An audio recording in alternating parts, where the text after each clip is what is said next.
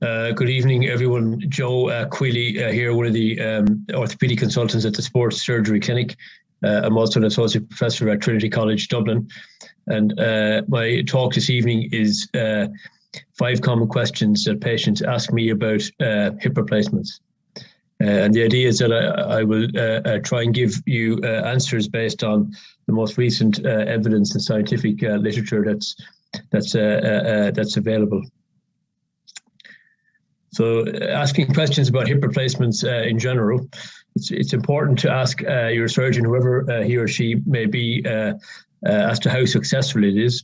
And these are questions that would include how long would it last, what type of hip replacement is being used, questions that are particularly relevant to your personal situation. What do you want to be able to do after the hip replacement? And also to take into account what medical problems you might have, such as having diabetes or being overweight, how these might affect your hip replacement, and what you can do to help optimize and make sure that you have the best outcome possible. And it's good to have answers that are based on the most up-to-date available evidence as possible, because in medicine, facts and evidence change all the time, and it's important to have the most accurate and up-to-date information when you're making a decision about going ahead with a total hip replacement. So before we get into these questions, I'm just going to, in a very simple way, discuss how do we measure success after a total hip replacement. So there's 2 basic ways that we measure success. The first that we look at is implant survivorship. And by that, I mean is how long does the joint replacement last? And that's really important because you want your hip replacement to last for as long as possible. The second question that we look at is how well does your hip replacement work? So we want it to last really long, and we want it to work really well. And in terms of how well it works, we're interested in particularly how quickly patients can get back to function, so to walking and to doing things that they would like to do. And we're also interested in seeing how long this good function lasts. So we would hope that your hip would, along with lasting a long time, that it would also work very well for a long time. And this, when we're looking at, deciding what type of hip replacement to use and how to put it in, these are the 2 basic questions that we look at. And how do we gather evidence on hip replacements? There's a few basic ways that we can gather evidence. The first is that surgeons record how well their patients did, and they publish their work in an academic paper. And a simple example of this is a surgeon might say, I did 50 hip replacements. I asked them questions about how well they recovered, and I found that they could all walk without crutches by 8 weeks after their surgery. This limits the amount, this generally limits the amount of patients to relatively smaller numbers. The second way that we can try and figure out which is the best type of hip replacement or the best type of technique is we can compare 2 different treatments. So a surgeon can set up a study where he does or she does 25 hip replacements using one technique, and then does 25 hip replacements compared to a different technique. And they can say that, well, the X technique resulted in a better hip replacement because it lasted for 10 years longer than the Y hip replacement. And the third way we have of looking at how well joint replacements do in general is that and this is now becoming more common, is that in most countries, all surgeons have to report on how well their patients did to a national body. So you have to submit data saying what type of hip replacement that you have done, and then data is subsequently gathered on how long your hip replacements last and how well they work. And this is a really powerful tool because it gathers information on hundreds of thousands of hip replacements over prolonged periods of time, and it gives gives really good evidence on which replacements work best and as you know, as care and techniques evolve, which techniques are better than others. So that's just a backdrop for us to how we figure out how joint replacements work well. And when I'm answering the 5 most common questions, these are the type of evidence and studies that I will be discussing. So the first question, the most obvious question, is what is a hip replacement? So a hip replacement is where somebody's hip joint, which is this circle here, is removed in its entirety due to a problem with it, and an implant, which we can see here on the right, is put in its place. And the implant mimics your natural hip in that it's a ball and socket type implant. So the socket part here goes into the pelvis, and into the thigh bone here there is a stem with a ball part attached, and the actual joint then is this ball and socket bearing here, which the idea is that it mimics your own native hip joint. So when do we do it? So the most common reason for doing a hip replacement is for arthritis of the hip.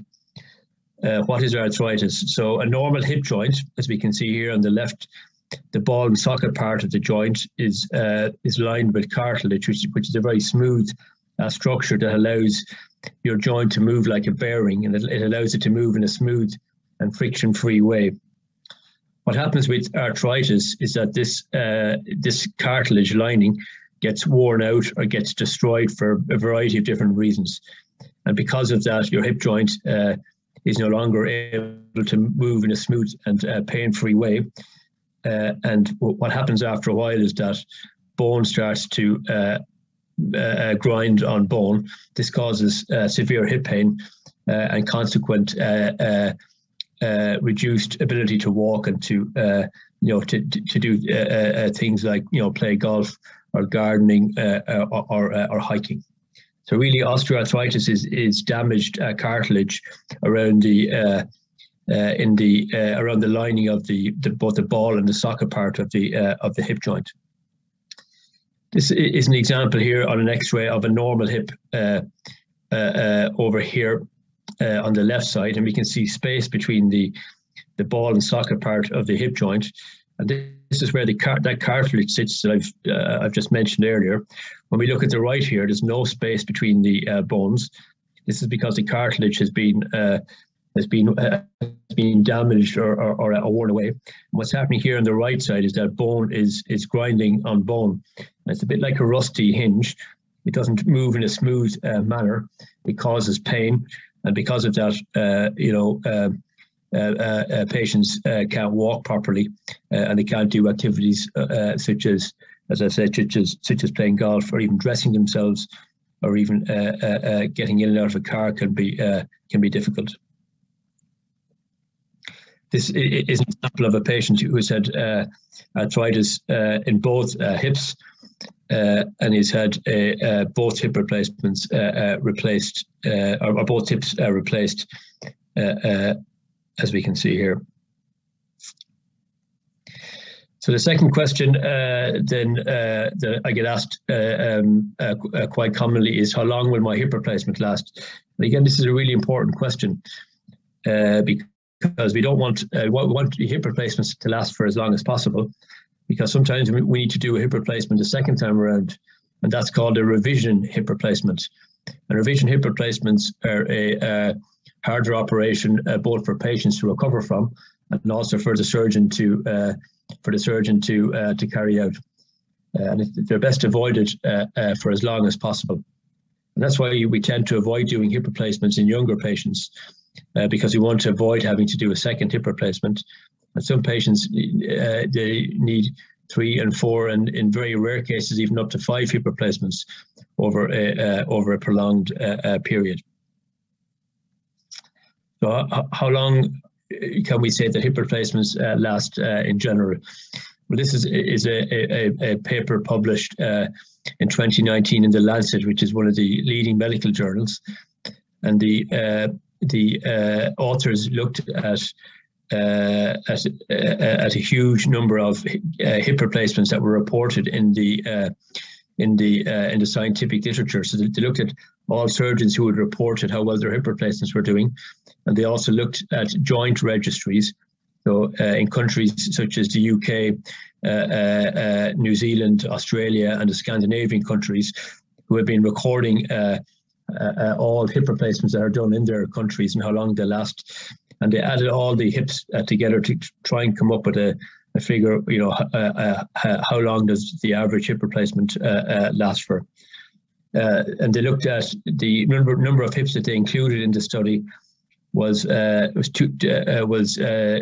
228,888 hips, which is a huge number. And this is really good because the more numbers in a study, the more accurate and the more better the data is. So what did they find? They found that for 85% of patients can expect their hip replacement to last 15 years. 75% of patients can expect their hip replacement to last 20 years. And 58% of patients can expect their hip replacements to last 25 years. So roughly over half of patients who have a hip replacement can expect it to last 25 years, which is a good outcome. And this has, these figures have slowly improved over the past 30 to 40 years. Obviously, the other side to this is that 40% of patients, their hip replacement won't last 25 years, and these patients often need having to have their hip replacement done a second time, which is called a revision hip replacement. The average age at which patients in the study, the patients have hip replacement is 67. Majority were women at 55%, and the vast majority of hip replacements were carried out for osteoarthritis. And other causes for hip replacements, apart from arthritis, would be for patients who have damaged their hip really badly after an accident, who have a really bad hip fracture. Patients who have had infections in their hip, which is unusual, but sometimes happens, or patients who have had childhood hip disease, so who've had an issue with their hips since birth, where their hips haven't quite formed properly. Another question I get asked all the time in my clinic is which surgical approach is best. And by which surgical approach I mean is what's the best way to put in a hip replacement, and the best way to get in around the muscles to put the hip replacement in. So there's three basic ways to do this. One is the anterior approach, and this is where the hip replacement is put in from the front of your hip. There is what's called the anterolateral approach, where the hip replacement is put in from the side. And then there is the posterior approach, where the hip replacement is put in from the back of your hip. And they're the three main ways that we put hip replacements in at the minute. And patients often ask, well, which of these three is the best way? It's the best way to do it. So the posterior approach, which is the approach that I use, is the most commonly used, and this is where the hip replacement is put in via dissection through the muscles at the back of the hip. This is a good approach because it gives a very good view of the hip joint itself, and it allows the hip replacement to be put in a really good position. There's a theoretical disadvantage that there might be a higher risk of dislocation. The second approach is the anterolateral. This is where the hip is put in from the side, and this involves going through muscles at the side of the hip. And the potential disadvantage of this is that there may be a slight risk of limp after this approach due to disrupting the muscles at the side of your hip. And the third approach is the anterior approach, which is a newer approach where the hip replacement is put in from the front of the hip. And muscle sparing means that instead of cutting through muscles, the hip replacement is put in between muscles. And the assumed advantage of this is that you may get back quicker to doing activities such as walking. The disadvantage of this is that there might be a slight increased risk of problems afterwards, such as fracture when putting the hip replacement in, or injuring nerves at the front of your hip. And for obviously, for surgeons and for patients, we all want to know, well, which of these three approaches is the best, and which one should I have for my particular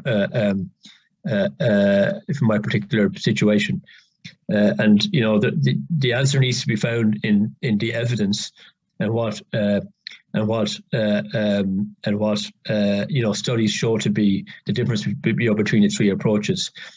I've just picked one very recent paper which was published in June last year, which comes from Boston and Copenhagen, and these surgeons, they took 93 patients in two different groups, and in one patient they used the anterior approach, and in the second 93 patients they used the posterior approach.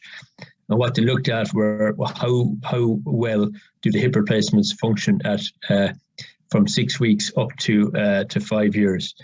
So they're wondering which approach, the anterior approach from the front or the posterior approach from the back, results in the best hip function at from very early on to the 5-year mark. They found that both approaches resulted in a significant improvement in function by asking patients questions such as, how far can you walk, what activities of daily living can you do?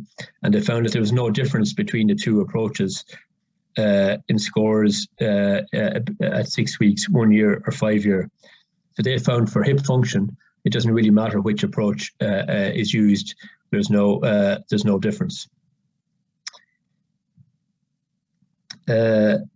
The next paper I'm going to look at is, again, as I mentioned at the beginning, is how long does a hip replacement last when it's done via the anterior, from the front, from the side, or from the back.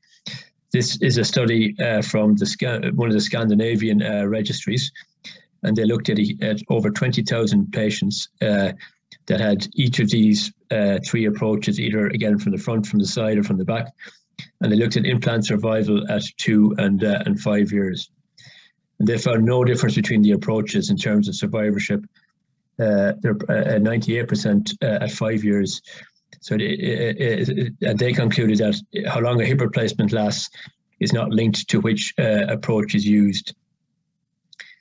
So in terms of which approach to recommend to patients, the scientific evidence does not show benefit of one approach over another in terms of how long the implant lasts, how well it works, or how quickly patients return to walking.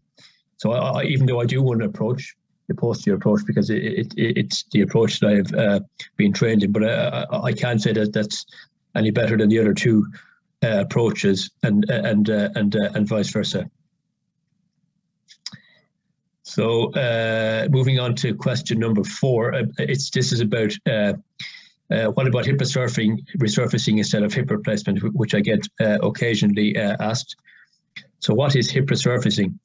So hip resurfacing is a form of hip replacement where instead of taking out the whole hip joint as we see here on the right, much of the hip joint, particularly the ball part of the hip joint, is retained, and a metal cap is put on the top of the ball part. So what it means is that there's less of your hip joint removed, and the potential advantages to this are that it kind of preserves more of your natural hip joint. So in theory, it should result potentially in better hip movements and better hip function, and it's also less likely to dislocate. And this is due to the size of the cap that is put on the top of the ball part.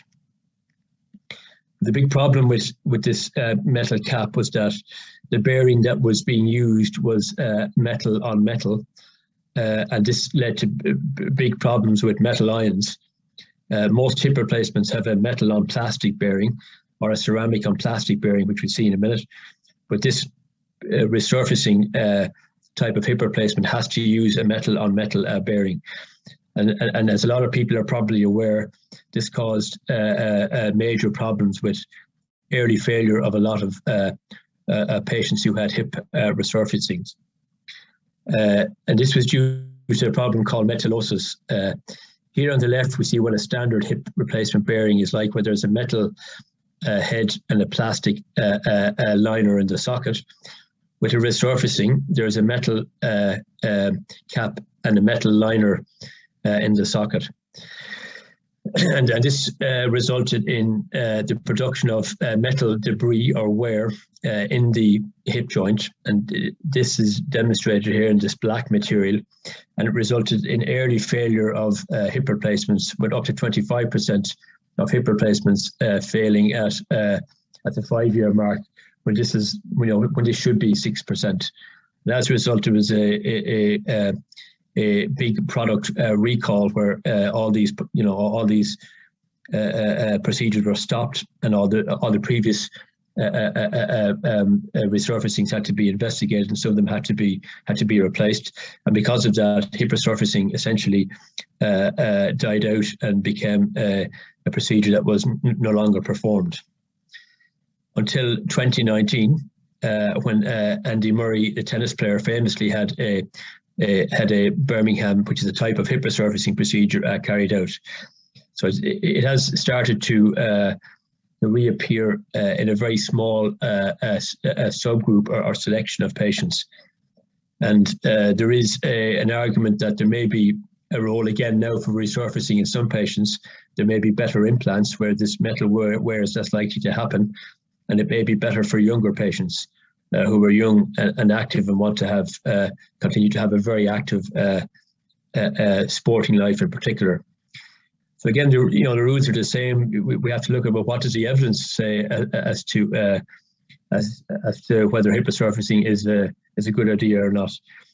In terms of how long they last about 94% for 10 years, which is similar to a total hip replacement. And what about how well they work? This is a paper published in the BMJ, which is another major medical journal, in 2018. And they looked at 60 patients who had hip resurfacing and 62 patients who had a standard total hip replacement. And they found no difference in function at any stage from 6 weeks to 5 years. So where are we with hip resurfacing in 2020? Is there a role for younger patients who are active, maybe patients who are aged 30 to 50? Is there improved implant technology where this metal wear effect is less? I would say for most patients, there is no evidence to support this currently, and hip resurfacing is generally to be avoided due to the potential serious complications, as there's no evidence that, at this current moment in time that these patients do any better than total hip replacement in terms of how long it lasts or how well it works. So question number 5 then is, should I have a hip replacement if I am overweight, or what does being overweight mean for me in terms of my hip replacement? This is a study, again, another big study published in 2020, and it looked at how does being overweight affect having your hip replacement. And they divided patients up into 3 different groups based on their body mass index, which is a measure of how overweight or how obese you are based on your weight and your height. And for patients with a BMI less than 30, they were considered non-obese. Greater than 30, they were considered obese. And greater than 40, BMI greater than 40, they were considered morbidly obese. And this study is another great study because it looked at over 2 million patients and looked at their outcomes after having a total hip replacement. And they found that being overweight and having a hip replacement resulted in a slightly increased risk of complications or problems after your hip replacement. And these figures here represent, how many times more likely you are to have a problem. So for infection, which can be a big problem in hip replacement surgery or any joint replacement surgery, if you were obese to the point your BMI is over 30, you're 2.7 times more likely to have a problem with infection afterwards. If you are morbidly obese, where the BMI is greater than 40, that rises to 3.69 times more likely to have a problem with infection. In real terms, this changes from maybe from about 0.5% to 1.5 or 2% of patients who have hip replacement. But it is a significant number, and it is something that patients need to be aware of. There's also slightly higher increased risk of dislocation and the need for having to have a second hip replacement. So what does it mean? So being overweight and being significantly overweight does increase your risk of having a complication after total hip replacement. I don't think it means that you can't have a hip replacement, but it means that, particularly for patients who are significantly overweight, should consider a trial of weight loss or weight reduction to try and reduce and minimize the risk of having a problem after your hip replacement prior to having it. And it's important that patients are aware of the risks and that you are given an opportunity and help to lose weight and to drop your BMI before surgery. So just to summarize the talk, hip replacement involves replacing your hip joint with an implant to restore pain-free movement back into your hip, and with that comes an improvement in your quality of life. In terms of how long hip replacements last, over half of patients can expect their hip replacement to last 25 years. In terms of how hip replacements are put in, there's no evidence to support one approach over the other at this moment in time. For hip resurfacing, there is no role or a minimal role for hip resurfacing at this current time. Being overweight increases the risk of complications slightly, and it's best to try and reduce your weight prior to surgery.